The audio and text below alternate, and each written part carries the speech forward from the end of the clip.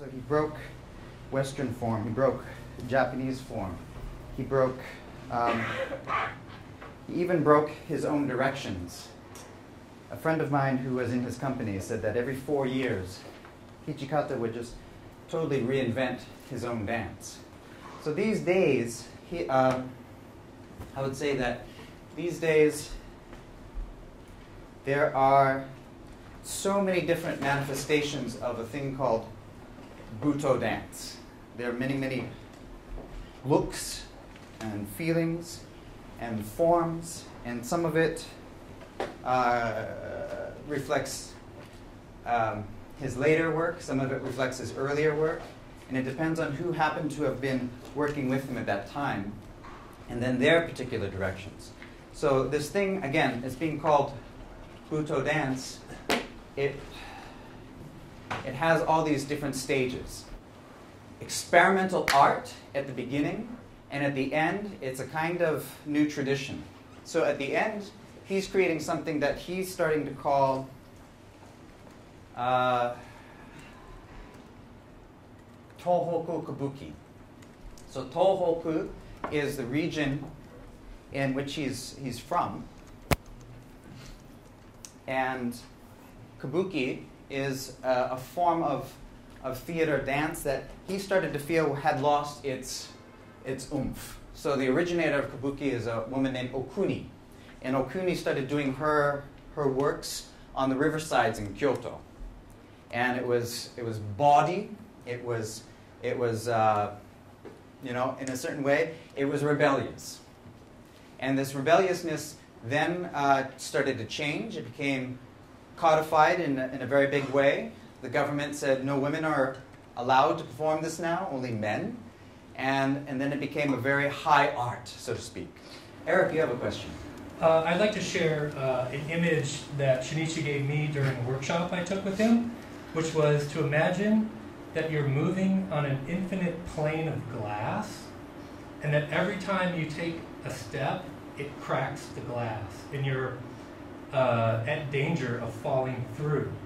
And that was one of the most profound physical and mental experiences that I've had, but it made me slow down to just an incredible amount. And I wonder if you could talk about slowness as a quality of Butoh.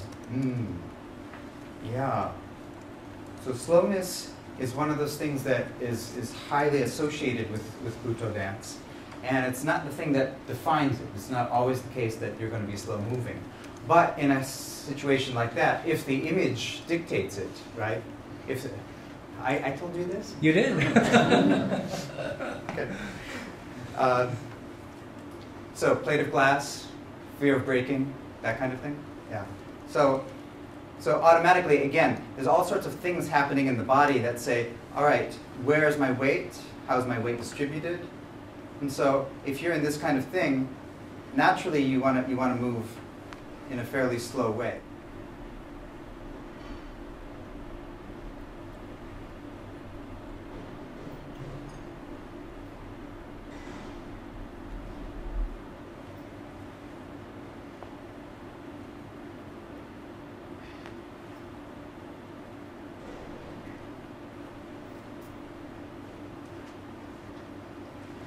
I start to generate my feeling reaction to the physical action. And so the stories start generating inside the body from the physical action. So in other words, I can start from the physical action, not have an image, not have a story, and a story comes out. So it's, in a way, there's two ways to approach it. Here's the image affects the body changes because of the image, and the other thing is make it something very definite with the body, and then that calls in your own stories. And your own stories come into play. If I let my back, or the midpoint of the back, hang down, then that makes a shape on the body. And then if I have that idea, and in combination with some kind of animal form, and that makes an effect here. And I had this experience a long time ago going into a Cherokee sweat lodge. And in that Cherokee sweat lodge, they had they had the door to the sweat lodge about down here. So everyone had to enter in down there, and as you go in, you had to actually stay on all fours. The person who was leading the sweat, so to speak, said it like this, that it reminds us when we do this that we're not different from the animals. Shoulders, upper body, they have nowhere to go. They have no gravity to pull them one direction or the other direction.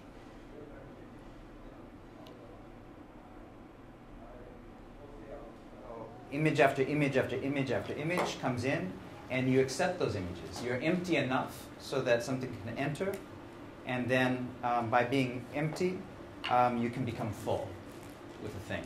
But then you become full with a thing, and you allow an exit. And the exit might be like a slow leak, or the exit might be some kind of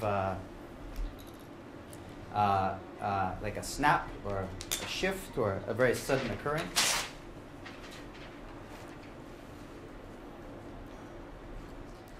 And a lot of people who call themselves Butoh dancers are from a particular branch or line, you know, that represents a different mode of thinking and a different style. But one of the ways of thinking is that, yeah, you've simply erased the body, you've erased your identity, and in the erasure of your identity, you've become open, you've become neutral. And anything that is neutral can accept new information. So we're going to do a little collaborative dance right now. And it's going to be collaborative in this way, in that I am only neutral. That's to say, I am ready to receive something.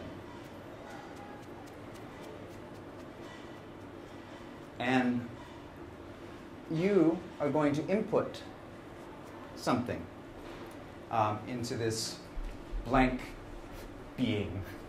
Because you just have to shout it out. It just comes out of you. You have an imaginary tail, and it's slowly catching on fire like it's a bomb that's going to go off. And there's carrots growing out of the top of your head.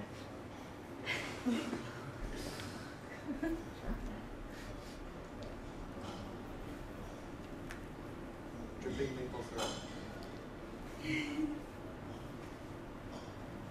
Evaporating rain puddle.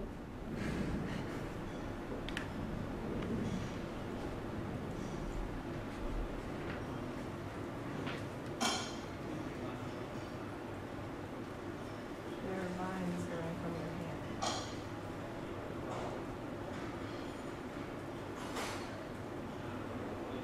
Suspicious shellfish are all over the ground.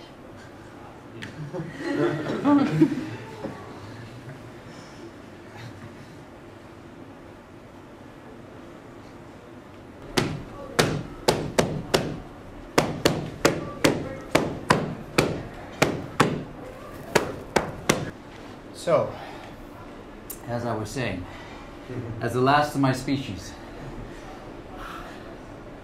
I'm open for questions.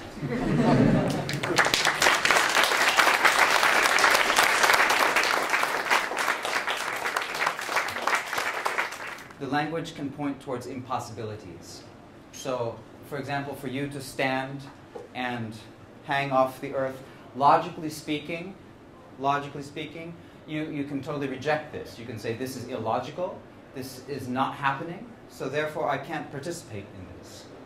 But if you can turn off that little bit of logic, and I'm not quite sure if I'm totally addressing your question, but in any case, in the speaking of things or in the describing of things, if you can turn off a logic and go towards a acceptance of the most ridiculous proposal, then the body's capacity increases.